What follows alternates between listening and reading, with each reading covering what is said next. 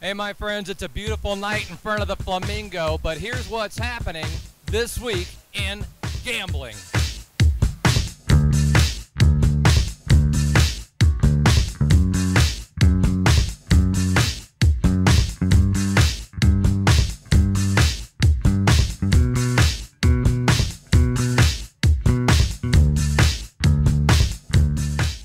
This Week in Gambling has been brought to you by Gala Casino. Big on land, now big online. With more games, more promotions, and more bonuses than ever before. 200% welcome bonus, cashback, and deposit bonuses. Visit galacasino.com.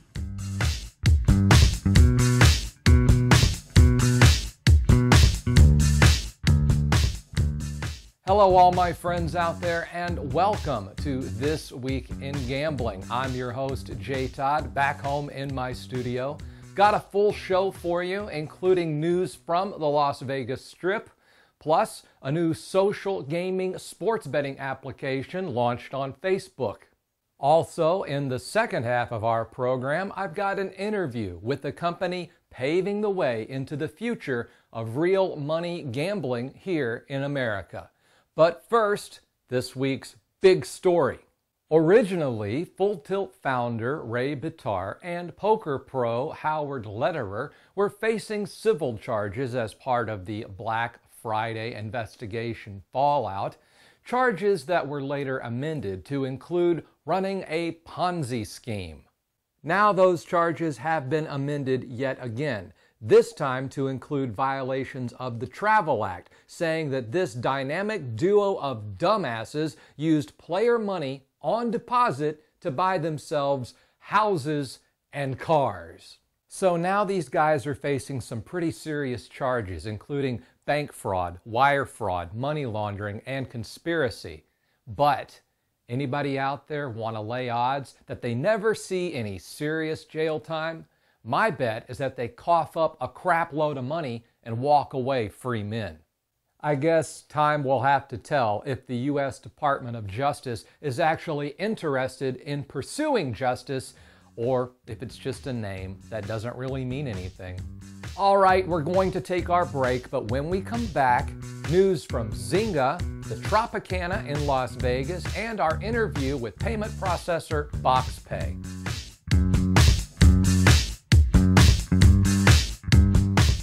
Share your comments, questions, and suggestions when you phone us directly in the US at 702-357-TWIG.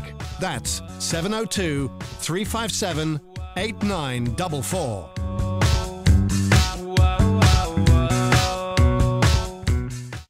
Connecting to Seven Seaters is now in the palm of your hand.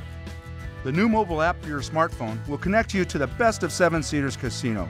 Available for virtually all smartphones, this easy-to-use downloadable mobile app will become an invaluable part of the Seven Seaters experience.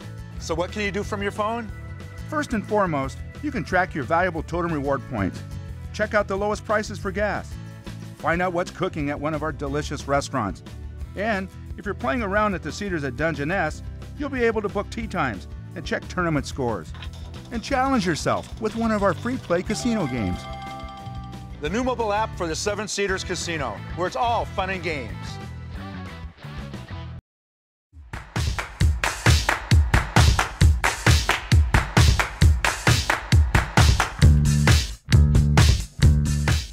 Hey, welcome back to the program. This week we learned that the Tropicana in Las Vegas is going to be closing the doors of its poker room.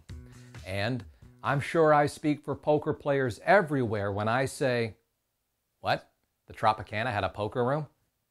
Also, in continuing preparation for a transition to real money gaming in the United States, Zynga this week launched its own play-for-free sports betting application via Facebook. The creative minds at Zynga have named the application Sports Casino. Yeah.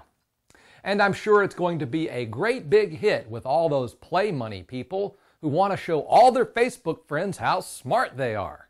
Speaking of moving toward real money gaming here in the United States, we realize that if/when it becomes a reality, payment processing is going to be a pretty big deal. Here's an interview I did with an up-and-coming company named BoxPay, who have an innovative approach to the issue.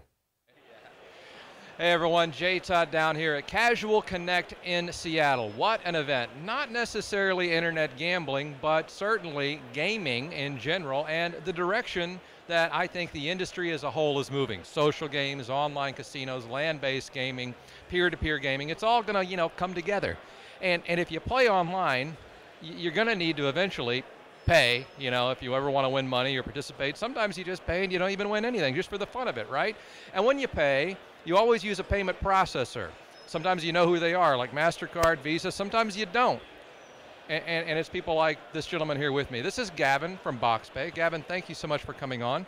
Would you like to tell the people a little bit about what BoxPay is, where you're based, and what you're doing at Casual Connect? Sure. So BoxPay is a carrier payments company. So what that actually means is a user can make a payment but put the charge on their carrier cell phone bill. So as opposed to using a credit card for payment, it comes on their cell phone bill. And we're connected to carriers in about 60 countries at the moment. It's about 280 mobile phone carriers. So it's a huge reach. We cover most of the world.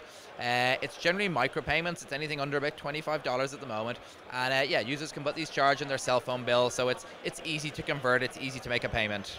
Okay, obviously there are some legal considerations here in America when it comes to online gambling. Maybe not so much with gaming, but of course attitudes are changing. In Europe, you were mentioning that it's a lot more free, it's a lot less restrictive. You guys are based in Dublin and San Francisco, getting a foothold here in the U.S. But as well as legal, considerations, aren't there carrier considerations when you're processing payments? Sure. So there's jurisdiction legislation that you mentioned there, and there's also carrier rules. So even in countries where jurisdictionally you're able to do gaming or gambling, we have to also abide by what the carriers allow us to charge on. So but we take care of that. We find out what the rules and regulations are in each country, and we can help the companies that we're assisting to make payments, so we can help them with that. All right, well, that's very interesting. I'm looking forward to the day when I can go online here in the U.S. and not just, play free poker or give $25 to build a simulated city on Facebook. And I know you guys are probably looking forward to that too. How do you see the future and maybe in an ideal world where BoxPay might fit into that here in the U.S. and around the world? Sure. Well, I know a lot of casual and social gaming companies. They're all looking at gaming as a huge big vertical, like gambling gaming. They're hoping that legislation here changes. They already have massively installed user bases. So, we're hoping if legislation here opens up that we can become a payment processor and assist people to make payments and win prizes. All right. If anyone out there is interested, like you're an operator or perhaps, you're somebody thinking about getting into the gaming business, where could they contact you if they wanted to? Sure. Our website is www.boxpay.com. Our head office is in Dublin, Ireland. We have an office here in San Francisco. And just look us up. All right. Thank you so much. And I look forward to the day, sir, when I, as a player in the U.S., can utilize BoxPay to play a game of craps or roulette or whatever. Hey, thanks for watching, guys. If you like what we're doing, please subscribe to one of our channels, and I hope to see you on the next installment of This Week in Gambling.